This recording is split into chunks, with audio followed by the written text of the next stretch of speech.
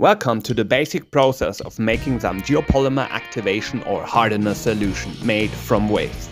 For making a basic metakaolin based geopolymer, we add the 10 milliliters of water and then we add 2 grams of sodium hydroxide, our sodium hydroxide solution, and fill in our silica gel beads.